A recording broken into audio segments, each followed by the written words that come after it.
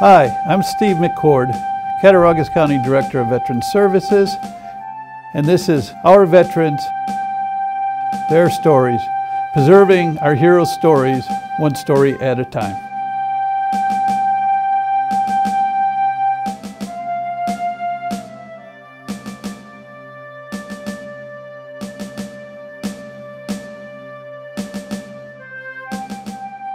Veteran you're about to hear, Franklin Green, it's a tough video to listen to because he suffered from a traumatic brain injury when he was in. That was over 50 years ago when he had the TBI. And he tries to tell his story, but he's having memory issues. But it's important that you listen and see what a TBI, traumatic brain injury, can do to someone. Thank you. My half-brother enlisted, and he was in there too, so it just kind of a get-together type thing, I guess, if that's what you want to call it, you know. But Where did they send you for your basic training? down in the Carolinas. Camp Lejeune? Yeah. Okay. Yeah. Okay, and what was your MOS? Well,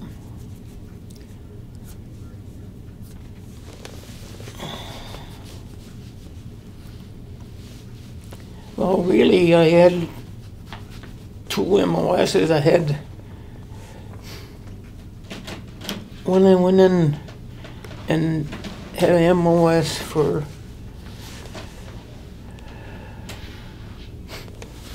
I'll be with you in a minute.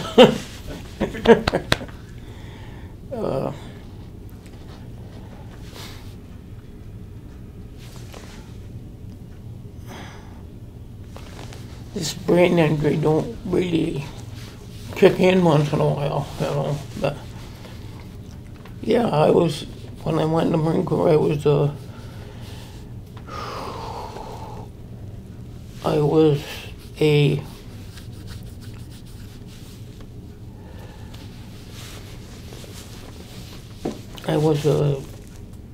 mechanic. That's what it was. Mechanic, and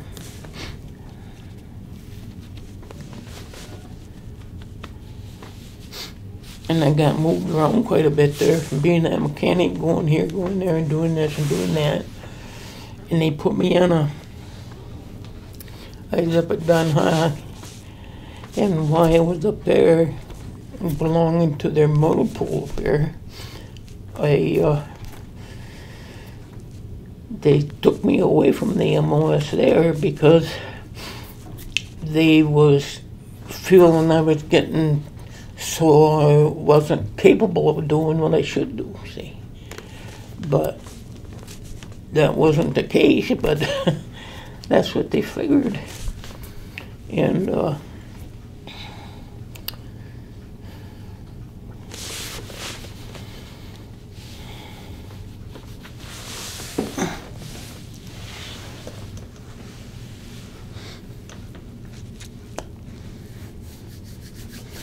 yeah, when I was up out of Camp Lejeune,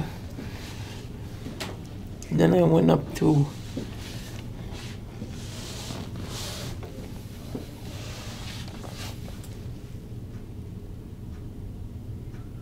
Were you still in the States? or had they shipped you overseas? No, I was still in the States. Okay. And yeah, they left me in the States, and I'm trying to get this together because I know. Right. And I just, if I could get it in order where I could click it together, you know. But I don't know why it's not going there.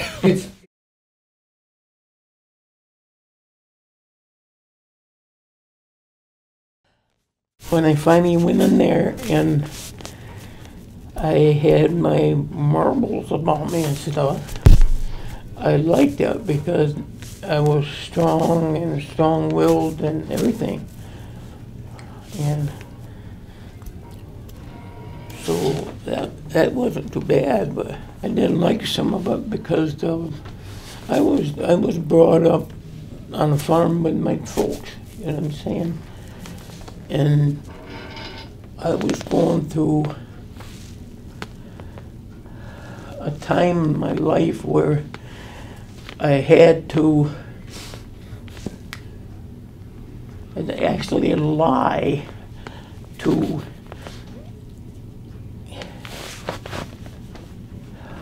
that's why I can't get nothing straight anymore, because I try to make things the way they should be. You know what I mean?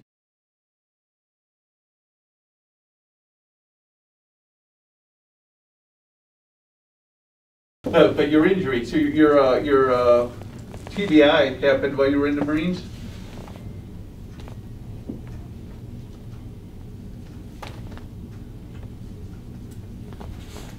What do you mean by that?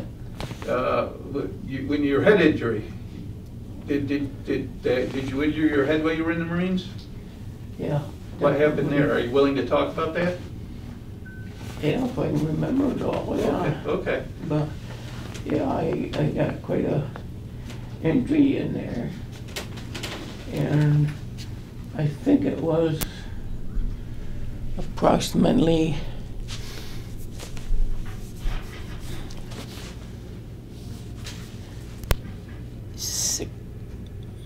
six or 8 weeks I was in there that I was unconscious, see, and so they just let me float around a little bit there, so.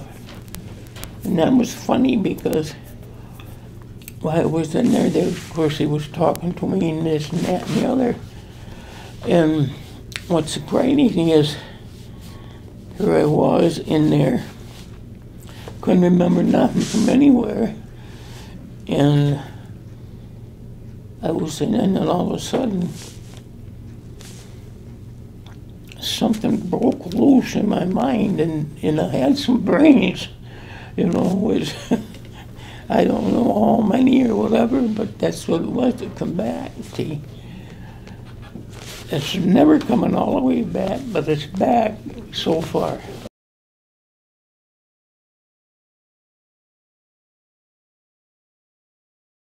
And you were in the Marines for 2 years, correct? 4. 4 years. 4 years. Okay. Mm-hmm. Okay. And Yeah. so did you ever go overseas, or were you in the States the entire time? No, I went to Vietnam. You went to Vietnam. Okay. Mm-hmm. Okay. Yeah. Yeah. And what were your impressions of Vietnam? Tell us some stories about when you were over there. In Vietnam, Yes. that'd be an awful hard question. That'd be an awful hard to say because that was a whole different ball game there when you're over there where the Viet Cong are and this and that and the other. Your whole atmosphere changes, you know. And me, I didn't like that because it was putting me off my mentality of what was going on. If that sounds right, I don't know, but yeah, I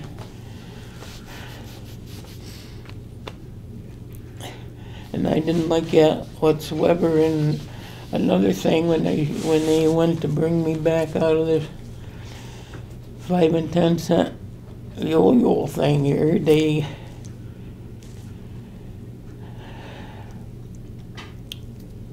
well, I don't know.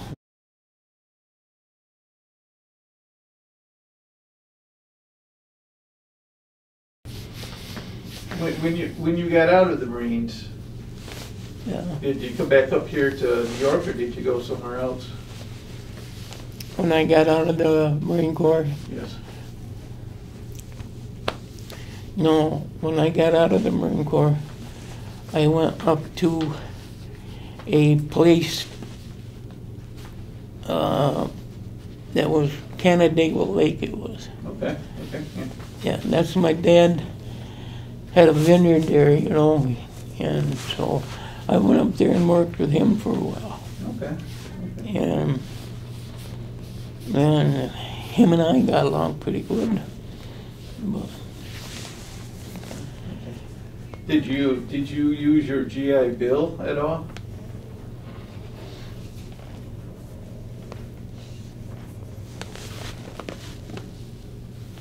no, I don't believe I did. Okay. Did you use the VA?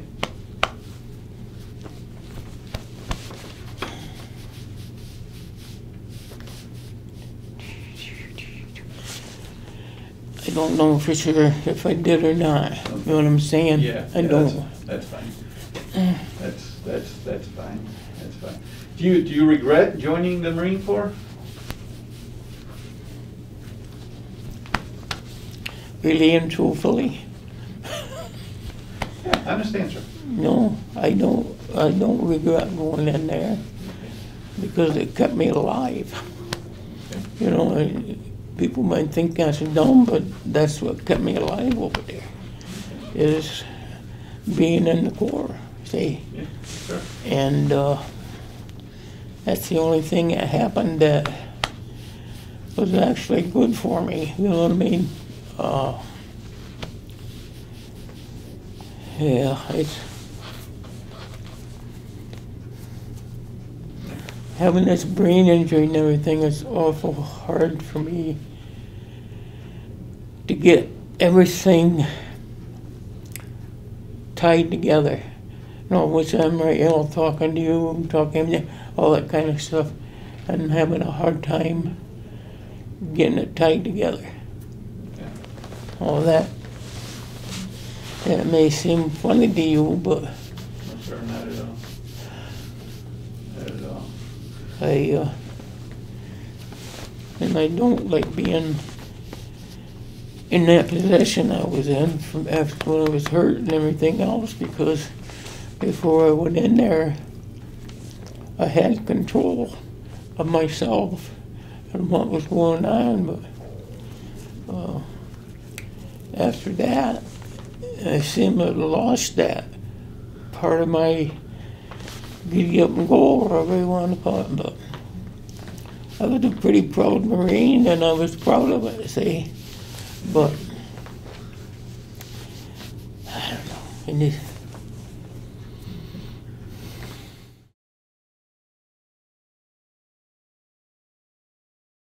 I know this is frustrating for you because of the memory. Is there anything else that you want to add that you can remember? well, the memory of the Marine Corps. Or, No, of your time in the service, yes, sir. yeah. Well, I was in the Marine Corps, and I had 4 different